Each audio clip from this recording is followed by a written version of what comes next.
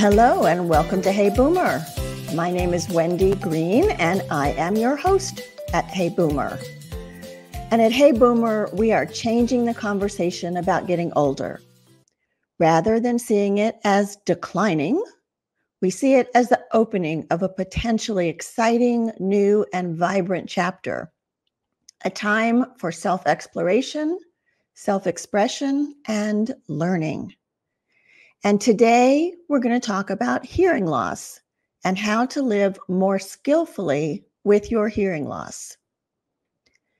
Hearing loss that comes on little by little as you age is common. More than half the people in the United States older than age 75 have some age-related hearing loss. More than half. My mother lost her hearing in her right ear when she was young. So I grew up knowing that if I wanted her to hear me, I needed to be on her left side. She always referred to that as her good ear. As she has aged, the hearing in her good ear has diminished. She is totally dependent on her hearing aid now to be able to hear anything at all. And what she can hear is not really that great in many situations. Her loss of hearing has made me more aware of the challenges of people with hearing loss.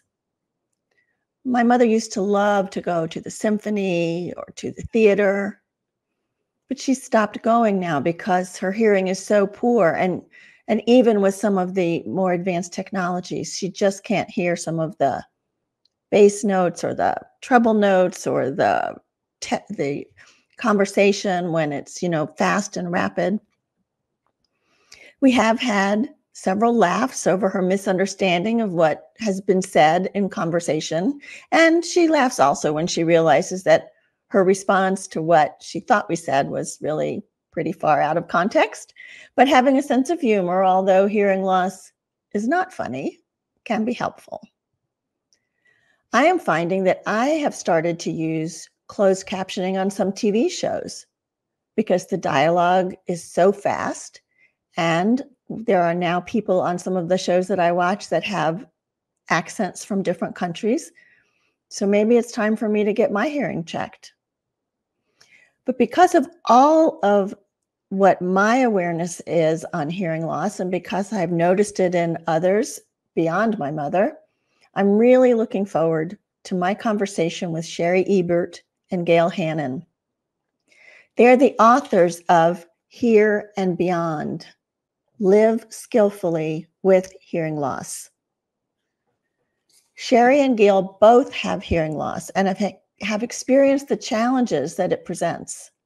They've also learned to advocate for themselves because connections with others through communications is really what it's all about, right? That's the foundation of relationships. So stay tuned for what you can learn from them. And text your friends, have them join us for this important conversation.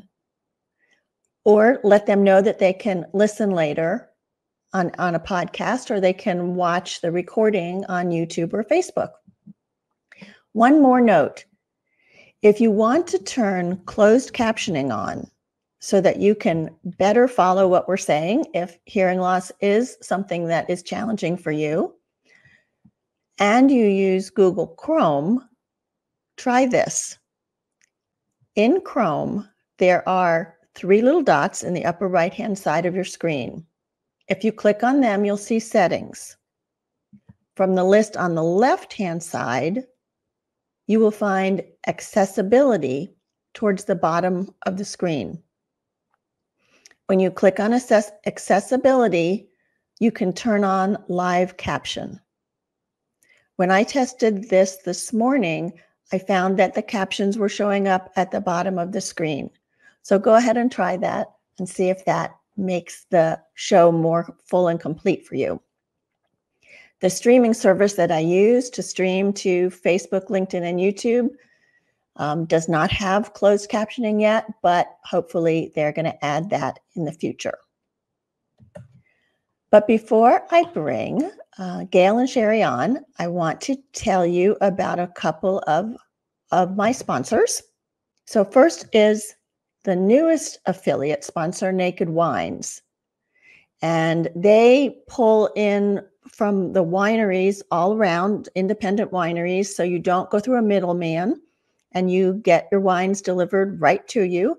And with your first order of 6 bottles of Naked Wines using my affiliate link, you're going to get $100 off, which is pretty amazing. So the link is bit.ly/nakedwines-heyboomer. And every wine is backed by 100% hassle-free guarantee, and there's no commitment. You can try it. If you don't like it, you don't have to buy any more. The other sponsor I always like to tell you about is Road Scholar. Road Scholar is the not-for-profit leader in educational travel for boomers and beyond. And what do you want to learn and how do you want to learn it? These are the questions that motivate Road Scholar to create the greatest collection of learning adventures you'll find anywhere. With classrooms as big as our national parks, as historic as Cuba, and as focused on learning a new hobby, I guarantee you'll love learning with them. So go to Road Scholar, ROAD, roadscholar.org/heyboomer. And please use the /heyboomer so they know I sent you.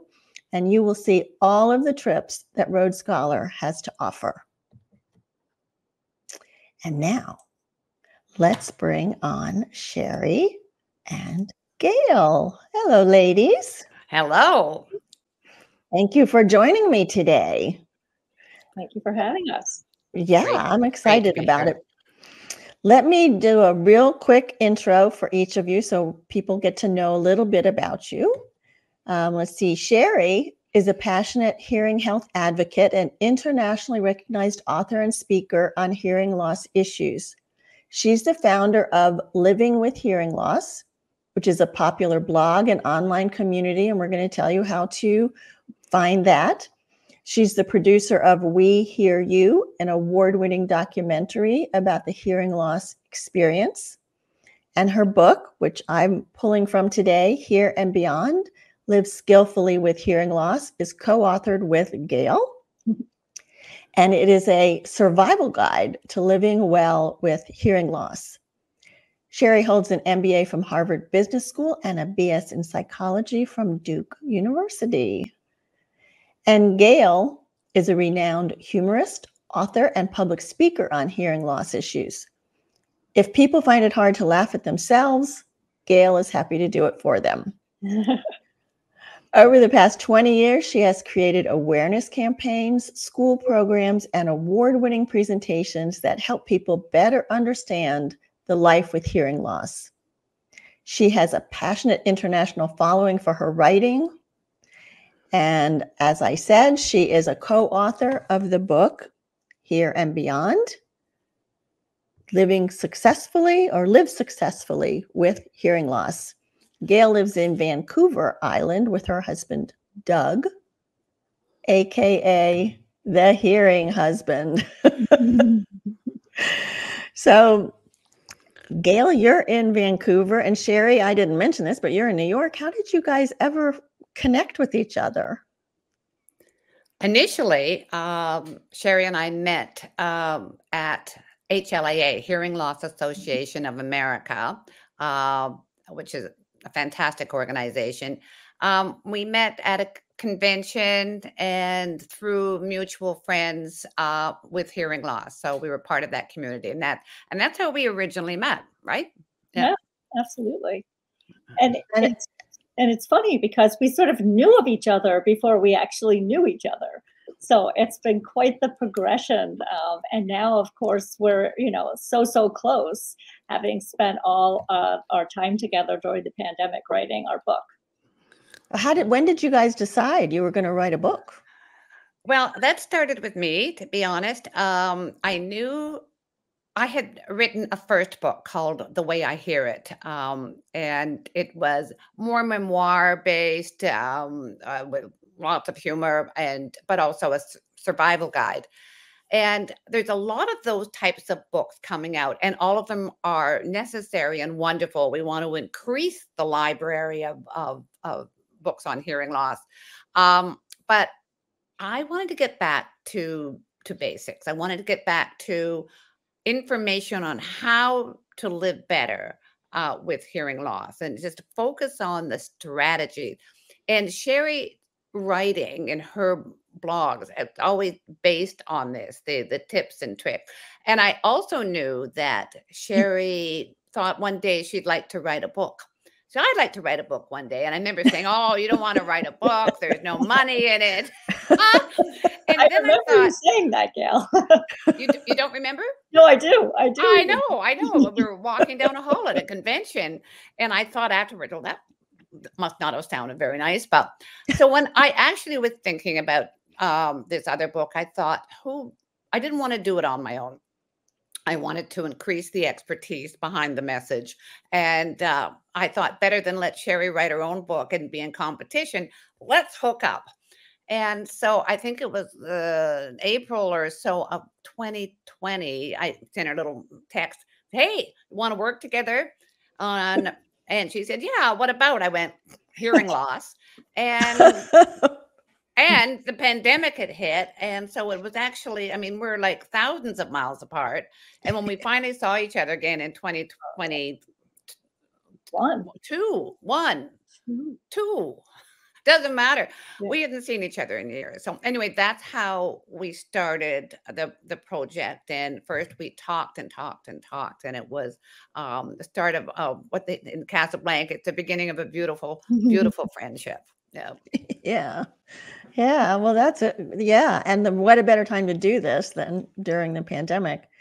So I found the book so enlightening, because like I said, I've been aware of hearing loss, but never saw it as a stigma because I grew up with my mom having hearing loss. But you mentioned that in the book, it's a big problem for people. And I'm now, like I said, I should probably get my hearing checked, and like, oh, maybe I don't want to. So I know, right, Gail? So can you tell me, and I think, Gail, you were born with this, right? But Shari started later experiencing it. What are some of, if you're comfortable, sharing some of the feelings of like the stigma of hearing loss? Yeah, well, my story is sort of all about stigma, to be honest, because I first noticed my hearing loss. I was in my mid-20s. I was in graduate school.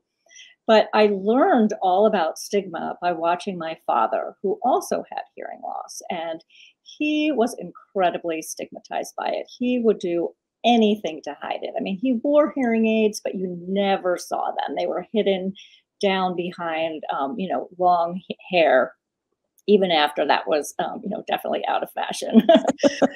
But at parties, he would sort of disappear, and the family would be looking around for him, trying to figure out where he'd gone. And I didn't really understand what he was doing until I had my own hearing loss. And he was probably struggling to hear in that loud environment. And he didn't want anyone to figure out his secret. Now, I don't know if it was a secret, because hearing loss is often, we think we're keeping it secret, but people can tell because maybe we're not answering questions appropriately, or we're just not as engaged as maybe we were in the past. And so when I first discovered my hearing loss, I hid it. I was following in his footsteps, and I felt that I had learned that this was just an unmentionable topic. But once I had kids, everything really changed for me. Because my hearing loss is genetic, I always worry that I may have passed it on to them. And I didn't want to be showing them those same behaviors, right? Because they were watching me do the same things I had seen my father do. And so I was passing on this stigma. So I needed to change that. So I just decided to accept my hearing loss finally after all those years, and started wearing my hearing aids all the time and talking about it and starting a blog and writing a book and really just being out there, because I feel like the more that we can normalize hearing loss, the easier it will be for others to accept their hearing loss too. Yeah. Do you have anything you want to add to that, Gail? Well, yeah, just the feelings. I think what you asked about, the stigma. I'm a real boomer baby. Was born in the mid-50s, and it was mild as a child, then moderate, and then profound, and then like essentially deaf without technology. The resources weren't there. There were no resources. There was no supports. And gosh, it didn't. I mean, the only person I knew with hearing loss was my great grandmother, and so I grew up without those resources, and I was embarrassed by it. Now, I was lucky that my parents were both very good communicators, and as a child, they made me say that I have hearing loss, but still as an adult, that was hard to do. And hearing aid, when I finally got one at age 21, it felt like a satellite dish on the side of my head, and I would, kind of hide it like Shari's father. So there was all those feelings, and it wasn't until I met finally another person with hearing loss that life changed. And just to briefly tell that story, I was 40. I was expecting my baby, and I was, oh my gosh, I'm going to be responsible for a baby. I mean, there was so much. I mean, I was worried. What if I didn't? Yeah. I mean, it's hard enough having a baby at 40, although it's really no different, I guess. But how would I hear my child crying in the middle of the night, which you learn that. I mean, partner jabs you in the ribs and up you get. That's what the hearing husband has his role. What if I didn't hear him burp? Would he blow up? And I don't think I ever did hear him burp. But I thought, who tells you these things? And nobody told me these things except other people with hearing loss. I reached out for help. For the first time, I went to a conference, and this woman sat down with me. She's still a close friend, and she had a baby in her arms, her fourth. All of them survived, so that was a good sign for me. And she told me, you can do this. You can. And these are some things you need to know. And that weekend at that conference was when I realized I had been feeling inferior. I felt lesser than. I felt alone. I felt no one understood me. And that was the beginning of this next journey in my life, not only as a mom, which was great. And he's fine, by the way, grew up to be good. Yeah. He didn't blow up. Yeah. But my life with advocacy, and I became passionate about helping people understand what it's like to live with hearing loss, the impact of hearing loss. And that was just coincidental with the booming of technology. So it was good timing.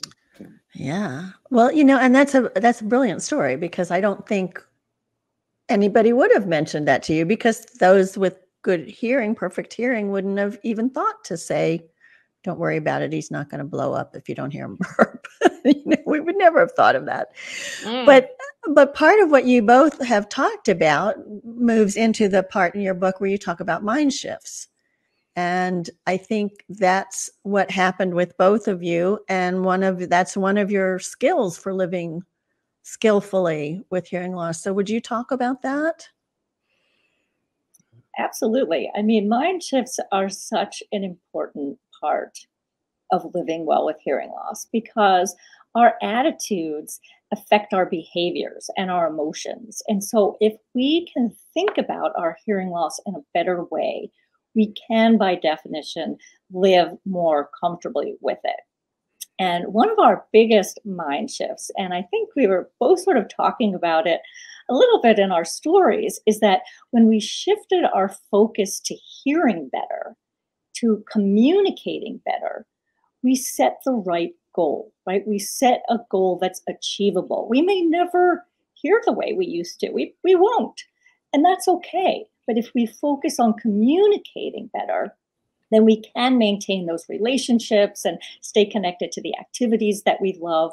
So it's all about how we can think about it and frame it in our mind. in order to have that better approach to living skillfully. Yeah, it's like when we learned, each of us, by attending at separate time, going to a conference and meeting other people and learning that, wow, I mean, that it's okay. And these were the people we met were highly functioning and we're not alone and it's okay. It's all about, you mentioned in the intro, Wendy, is that communication is the foundation of relationships. And communication is the glue that connects us to other people in the world around us. And hearing loss can impact that. And it's just important to find ways to, we talk about communicating better. There are so many aspects of communicating. It's not just hearing, as Shari said. We're never going to hear better. It's all of the other things, and that's what we talk about. You know, we kind of have a three-legged stool of better communication. Because a three-legged stool never wobbles, and even on uneven ground. Don't ask me why that is, because I haven't got a clue. But it's a fact. And so mind shifts, as you mentioned, is one of those legs. How important it is. Technology. Really, where would we be without technology?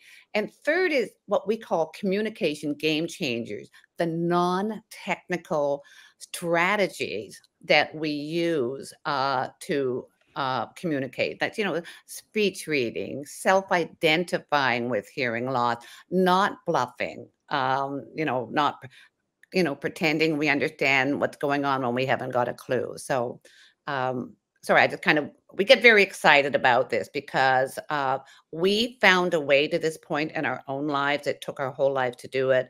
And we're just very passionate about helping other people simplify their hearing loss journey. So. Yeah, and you came up with, before we get to some of those other two legs, you came up with the acronym HEAR, HEAR, as we begin on the journey of discovering our hearing loss. So how about you share what that acronym means? Well, absolutely. I mean, HEAR is one of our favorite tools, actually, for changing any communication situation that might be challenging. So it's sort of a mental checklist that we go through whenever we're having trouble hearing. So the first H is hearing check. And that's, can I understand what my communication partner is saying? And if you can, then you're done and that's easy. But if not, you move on to the next thing, which is to evaluate the situation. And here's where you figure out, what do I need to do to improve it so I can communicate better? And that could be environmental things. So maybe the lights need to go up or the background noise needs to go down. Or maybe it's something with your communication partner. They need to speak louder or slower or take their not at all. Depending on the partner, right, Gail? And then the A is articulate. And that's where the mind shifts really come in, right? Because we have to have that courage to express what it is we need from another person to do to help us in this communication. And this is not a selfish thing to do.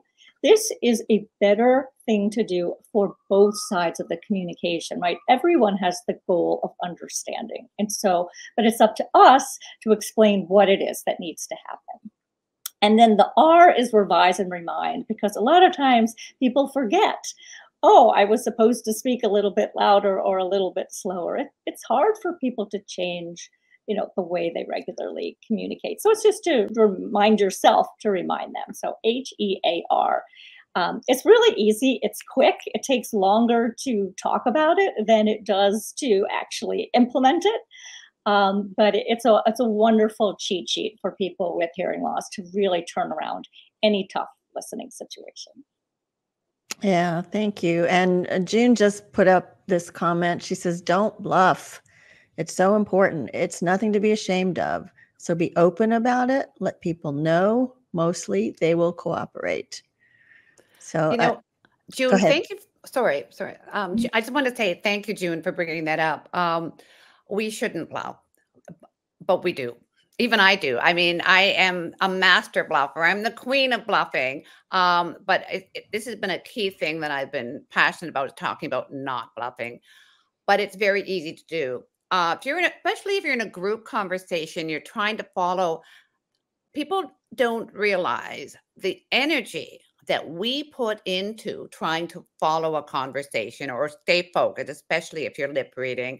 So there's fatigue of listening, and sometimes it's just easier to tune out. We sometimes we just don't have the, as Shari mentioned, the courage to say, I'm sorry, I'm not following. But if we can find a way to bluffing less, that helps. And sometimes it's as simple as being aware of when you bluff. I mean, if you're going to go to a noisy, dark restaurant, how well are you going to hear there? What's the likelihood you're going to bluff? It's going to be high. So bluffing is a really key thing that we need to be aware of and try to do it less.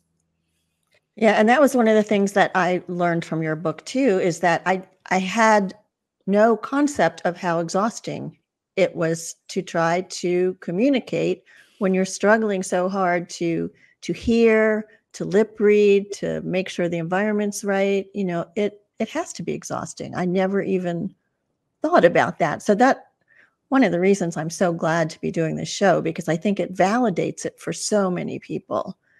So thank you for what you wrote.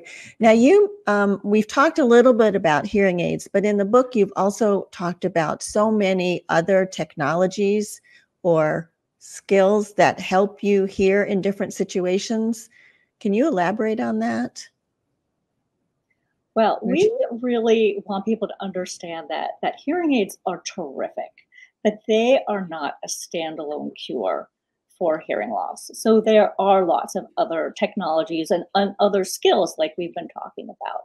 But in terms of technology specifically, for me personally, it's all about captions. Captions, captions, captions, captions, captions. Everywhere I go, I always have this dream that like people are going to start having captions on their forehead, and like, wouldn't that be fabulous? That has not happened yet, but give it time. But I use the Chrome browser almost exclusively because it does have this captioning feature that you were talking about. So any video that I'm watching on YouTube or wherever, this little bar will pop up with the captions. I can move it around, and they're not perfect, right? They're AI, artificial intelligence captions, but they're pretty good. Usually from the context, I can figure it out.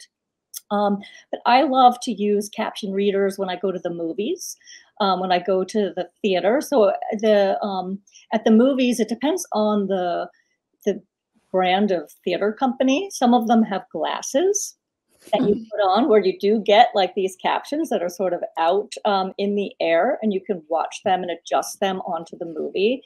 Others have ones that go in your cup holder, and you can sort of tilt the little reader over and position it onto the screen. So there are ways to get captions in so many places. And of course on TV, like you were saying, captioning everything. But I know Gail has other ones that she likes too, with your Bluetooth and technology. Now Shari's kind of our tech guru because I don't understand how technology works. I just accept it as magic.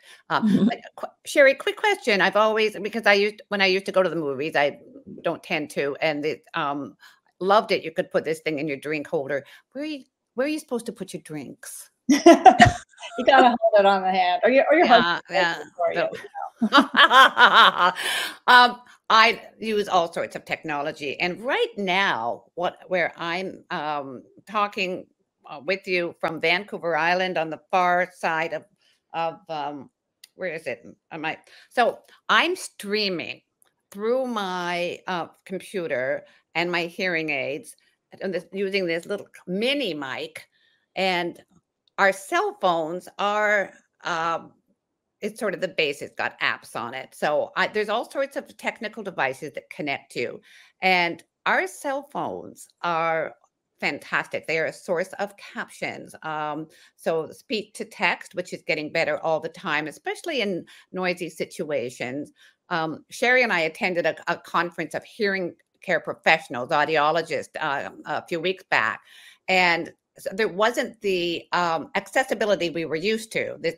These were hearing care professionals, so there was no captioning and there was no telecoil technology. So we were depending totally on the captions on the phone, and so one of the fallbacks is one of the issues that Shari said it's not perfect yet, is that it sometimes doesn't pick up people whose first language isn't our own, so their accent is heavier. And we were reading a totally different script. All of a sudden, this kind of sexual word jumped up, and we looked up at the speaker. It was just him, the way his English was being interpreted by. So it's not perfect yet, but for the most part, very, very helpful in a difficult listening situation. Those are just examples of what both Shari and I use all the time.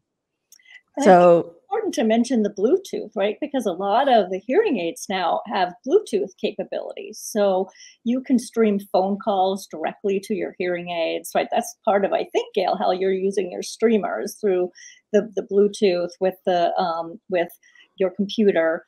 So it's a very, very useful technology that most hearing aids have.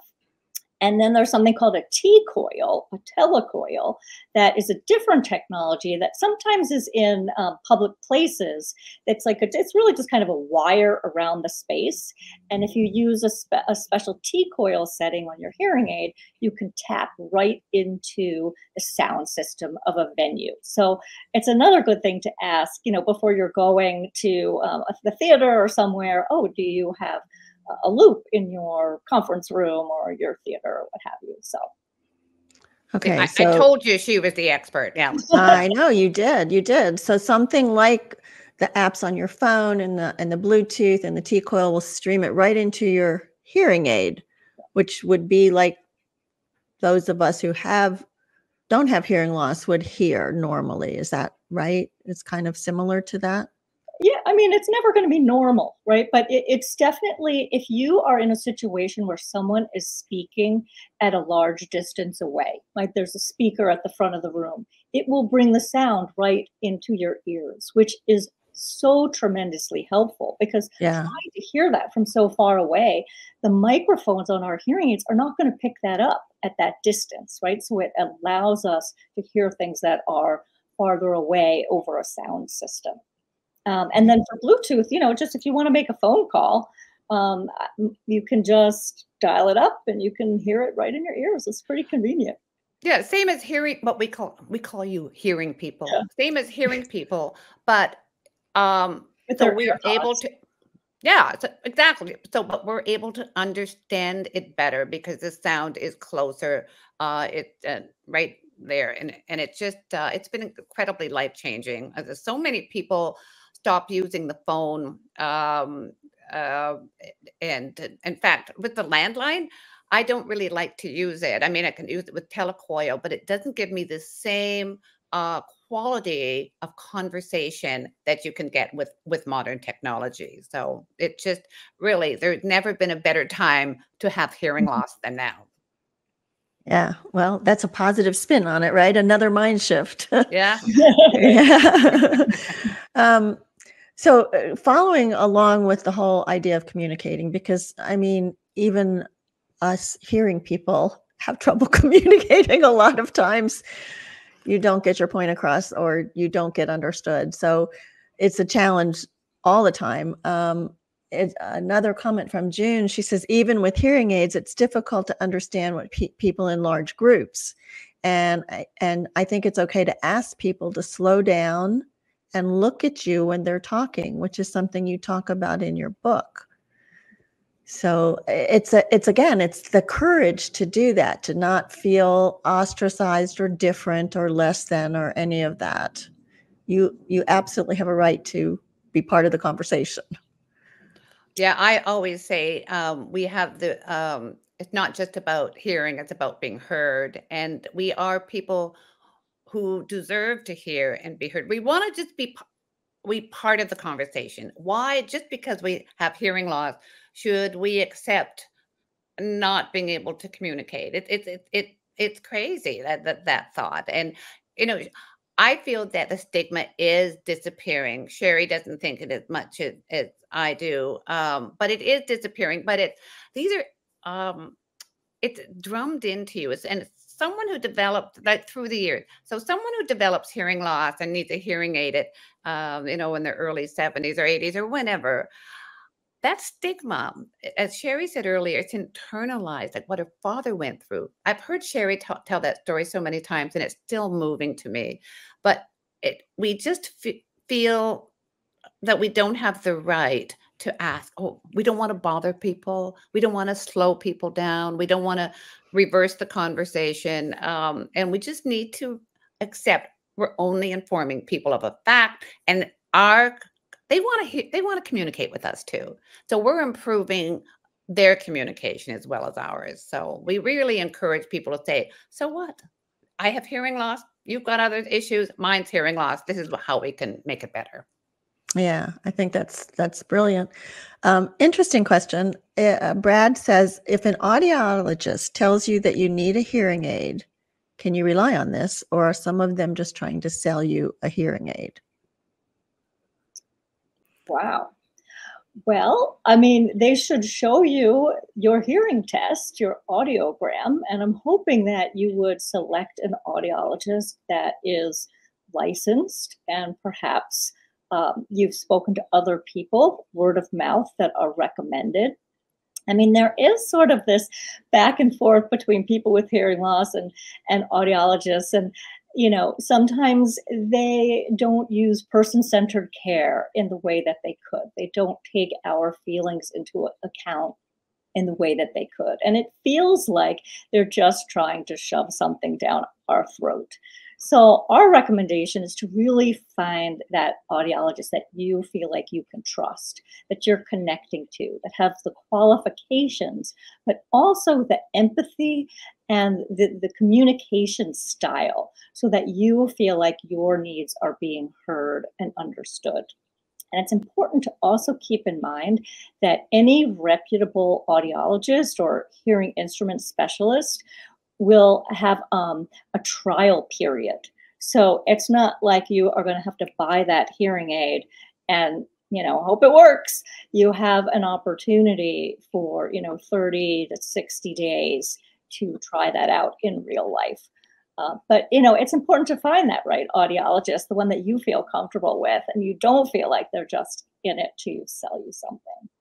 But chances are, I'm not sure if you said his name was Brad, but chances are, if you're at an audiologist, you're there for a reason. There's certain things that have sent you there, and they have assessed your hearing, and they say you would benefit from a hearing aid. Chances are you would. Hearing aids are really that's a first step to better communication.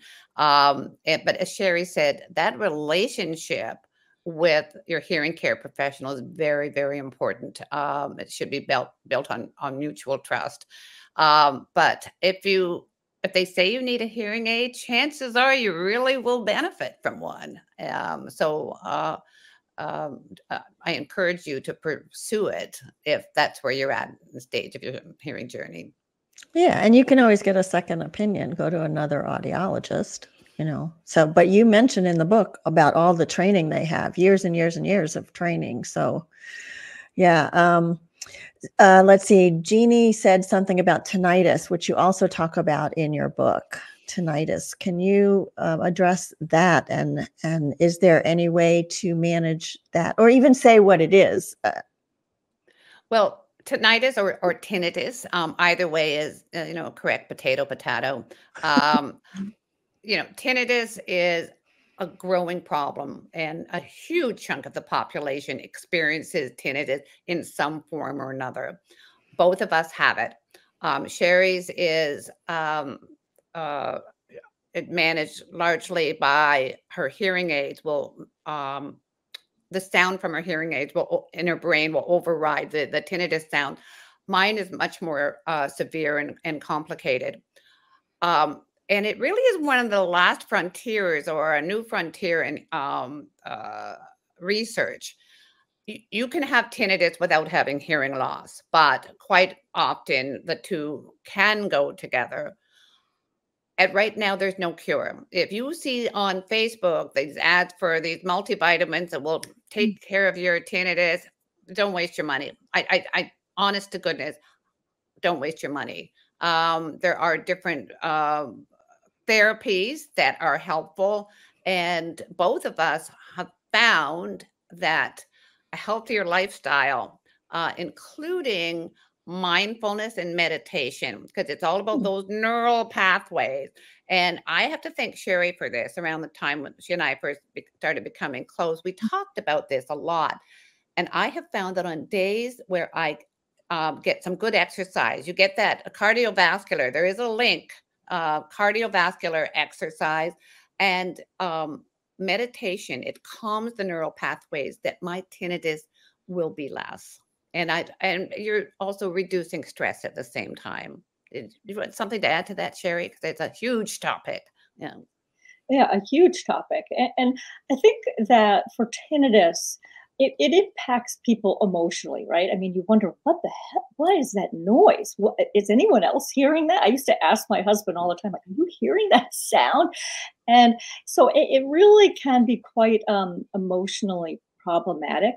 But like Gail was talking about, we can find these tools. What always gets my ire going is you go to a doctor, you go to someone and they say, well, there's nothing we can do about tinnitus. And there is always something that you can do to live better with it, right? You may not be able to take a vitamin and have it go away, but through meditation, through better living, we've had a lot of success.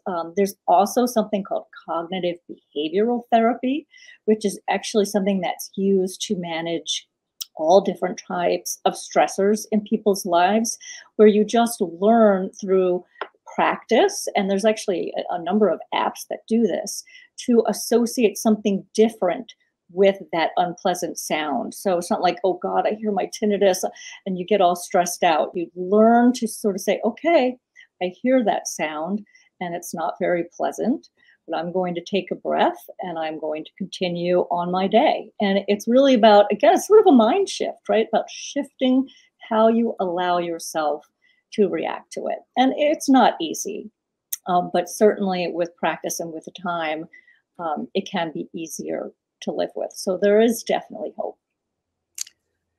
I may have to have you guys back. There's just so many questions and so much more that I got from the book that I wanted to talk about, but we are running out of time. So I wonder if you could share, 1, 2, 3 of your favorite skills, hacks, whatever you want to call them, for living skillfully with hearing loss that my audience can take away. Well, we have so many, it's hard to I know you do. I would say a couple of them, and then Gail, of course, I'll say 1 or 2, and then Gail, you say some as well. I mean, I think if you think you're having trouble hearing, please take a hearing test. Explore hearing technology. It's critical to stay connected to the people and the activities that you love. And I would say, don't hide. Communication is a team sport. So asking for help to communicate better is not weakness. It's actually strategic, and it creates a closer relationship between you and the person that you're talking to. Okay. What's left? Well, you know what? Support. We don't communicate in a vacuum. And I talk about the hearing husband, but I allow him to help me, and I ask him to help me. And we make support networks of people. Like if you're working in an office, let people know that you have hearing loss and make them your support team. And so with your family, your children, your friends. My girlfriends were my support team growing up. They helped me fill in the blank. So again, as Shari said, it's just reiterating this. Don't be afraid to ask for help, because you do need help. You need help to communicate. And that's what we've been talking about. There is help available, and people will give it to you. Yeah. And it's all about communication. So let me share the book. The website for the book is Here and Beyond, which is the name of the book, Here and Beyond, and it's Live Skillfully with Hearing Loss by Shari Eberts and Gael Hannan. And it's available anywhere books are sold, online in bookstores. So, I mean, even if you don't have hearing loss, but you know people who do, I would recommend you read the book because it just gives you so much insight. Gael has her own website, Gael, Gael, Hannan, HANNAN.com. So you can look there for some of her resources. And Shari has a website called livingwithhearingloss.com. And that's where her blog is, other resources. And of course, the book is available on those websites too, right? Yeah. So you two have been amazing. Thank you so much for what you shared today. And you know what? All of you listening, I love your comments. And so leave us comments if you're listening live, leave us comments if you're listening to the podcast. It helps us know that we are giving you the information you want. So thank you for all of that. I also wanted to remind you to check out Naked Wines.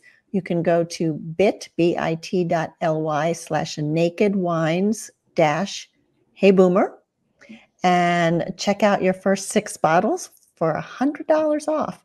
I think that came to like $39 or something when I looked at it last time. It's pretty cool. And then as you're planning for your vacations after the holidays, go to roadscholar.org/heyboomer and plan a very exciting trip. So next week, next week will be the last show of season 6 for Hey Boomer. And that's going to be me. I'm going to wrap it up.